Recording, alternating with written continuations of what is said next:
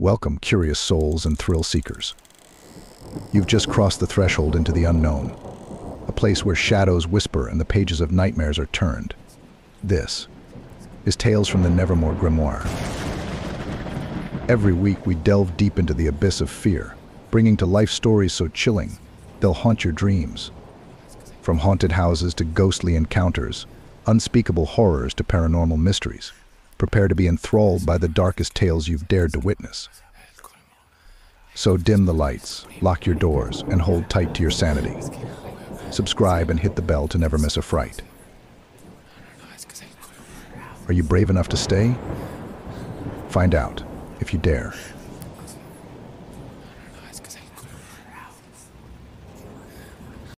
No one's allowed to look at my brother when he eats. I never thought it was weird. It was the same as Dad going to work every day and Mom cooking dinner every night. Just Maddie always ate upstairs. Mom made sure everyone at the table had a full serving before she got to work on Maddie's plate. She would load it with supersized portions of whatever was for dinner plus leftovers from last night. By the time it was ready, the mountain of food would put Dad's appetite to shame. The night after my 8th birthday, Mom's arms shook carrying Maddie's dinner. She teetered across the kitchen with a serving plate, the one we use for appetizers when we have guests. 3 hamburgers, 2 chicken breasts, egg salad, at least a half-dozen corn dogs, and a pile of potatoes. Squeezed next to that were pork chops, meatballs, shrimp fried rice in a Tupperware, and a full mixing bowl of mac and cheese. Do you need help, honey? Mom shook her head, finding her balance on the stairs. Oh no, Mama's got it. Maddie's not feeling well today. Don't stuff him now. I turned to Dad. Frankly, I was in a bad mood. Maddie hadn't wished me a happy birthday yet. In fact, he hadn't come out of his room all day yesterday. He was 2 years older than me, and our sibling rivalry ran deep. Why does Maddie need that much food? What if I'm still hungry? Why doesn't he just come down and eat it here? He's a growing boy, you know. Puberty's hitting him. That's a time when every kid undergoes remarkable changes. You'll see. He ignored my other question, so I asked again. Dad put his fork down. Your brother is self-conscious. I know we've told him it's silly, but we're respecting his decision, giving him time. And you should too. He's your big brother, but he doesn't have one. What he's going through can be scary. I crossed my arms. Sounds like a big baby. Enough his voice cut through me. He spoke through his teeth. Apologize. I mumbled under my breath. Excuse me. I'm sorry. Dad nodded. Mom came down a minute later, and we finished our dinner in silence. In bed, I began to plot a nasty trick. The next day after the bus dropped me off, Mom told me she was going for groceries, and to stay in the house in case Maddie needed anything. I went up to his room and knocked on the door. Maddie. There was no response. Some of my friends from school are coming over today. Do you want to play with us? Again, nothing. I made a face and started down the steps. He wasn't making this easy. Halfway down the stairs, there was a sound from behind his door. Maddie? Something dragged a short distance before stopping. I held my breath, straining to hear more. A few seconds passed before I hopped the rest of the way down, confused but eager for my friends to arrive. Mom was in the kitchen preparing dinner when Hunter and Cody got dropped off. They popped out of an SUV Hunter's mom drove and waved, running towards the house. We played for a little in the yard while I explained my plan. Cody looked like he couldn't wait. That doesn't sound nice, Hunter mumbled. Maddie's never nice to me. Remember my birthday party? He didn't even go on the bouncy house. Cody piped up, yeah, we're not going to hurt him, Hunter. A few more minutes was all it took to convince him. Then dinner was ready. Mom tiptoed around the table, dispensing slices of brisket and spoonfuls of pasta with gravy and Italian bread. Cody and Hunter dug in immediately, in a few seconds vaporizing half their plate. I made sure to eat fast too, but kept an eye on Mom. She always put a lot of care into Maddie's plate, After she was finished, up she went. When she returned to the kitchen, there was nothing on our plates. Wow, you boys are hungry. Not anymore, I said, patting my stomach. Careful, Dad laughed. If you eat like that, you'll get sick. I crossed my arms and scooted off my chair. Come on, guys, let's play in my room.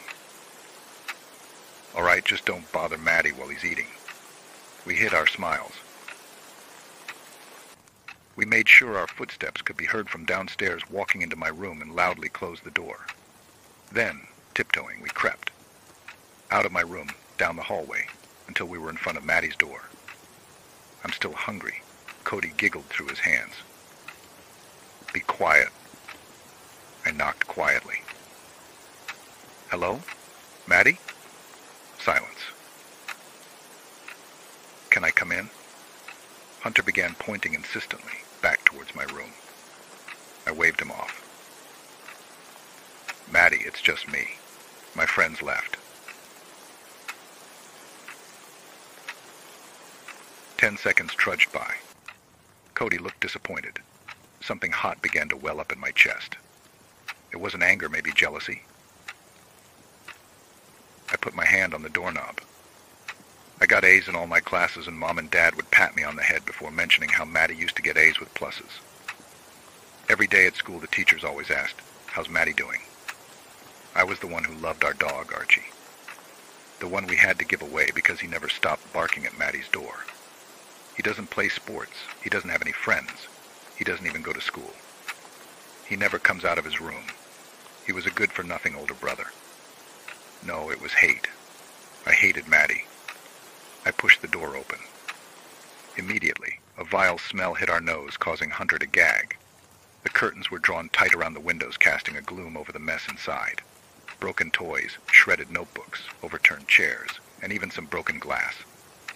A cooking program for children played on a small TV, its volume just loud enough to hear over a rickety desk fan. Who's ready to welcome our guests for this episode?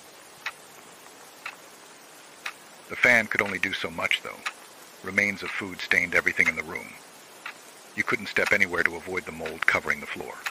Bits of meat clung to the screen of the television, red sauce smeared the wall, and there was a large stain on the sheets of the bed. Hunter tapped my shoulder. This is gross. I want to go back. Your brother is nasty, Cody proclaimed. He stepped meticulously into the room, leaving Hunter and I by the door, using the toys like you would stones to cross a river. He jumped onto the bed and recoiled. Nasty, it's wet. We should leave, Hunter begged. And what's your name, sweetie, the TV whispered. We should leave, Hunter begged. I'm Emily.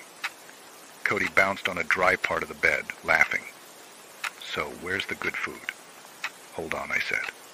Maddie. Why, Emily? You look good enough to eat. It was just unfortunate when Maddie's accident happened. When I thought about it, I don't think I've actually seen him since that field trip. Mom and Dad would show me recent pictures and videos of him, but I can't tell if he looks older or not. It was partly my fault. I was distracted with all the gifts Mom and Dad got me afterward. They treated me with some of the money they got from the stem cell lab in court. Maddie's accident was all their fault, Mom and Dad said. Something shifted from the far side of the room. Cody's face lost its color. Cody, let's go. When his feet hit the ground, a pale hand darted from beneath the bed. Cody tumbled to the floor, shrieking. Help, Cody squealed. There was a clattering from the kitchen and footsteps hurrying up the stairs. Hunter ran out of the room wailing. I was glued in place by a morbid fixation. The hand that was clamped tightly around Cody's ankle.